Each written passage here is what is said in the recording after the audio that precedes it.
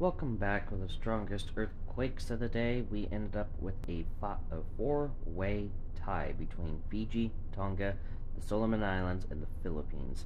Let's go chronological order and start with Fiji. They're all 5.0 magnitude quakes, and it's like, okay.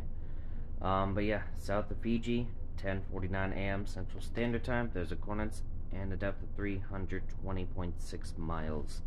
Tapping onto this for more details. So that dimension changed, 515.6 kilometers. There's the coordinates, no report submitted. And yeah, continuing on with the Tonga quake, 5.0, just east of Haifa, depth of 26.7 miles. There's the coordinates, happened at 1:02 p.m. Or 42.6 kilometers. There's the coordinates again, no report submitted. Continuing on with the Philippines, at 2:04 p.m., 60 miles east-northeast of Arizona, or a little bit under 100 kilometers. There's the coordinates, depth of 6.2 miles or 10 kilometers.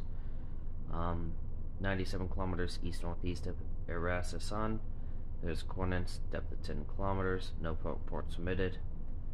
And finally, Malengo,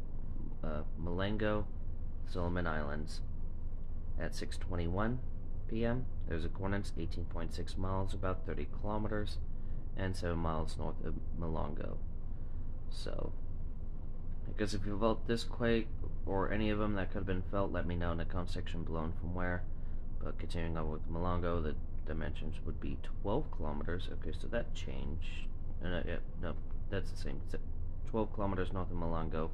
There's the coordinates, and 29.6 kilometers at depth, with a single felt report submitted.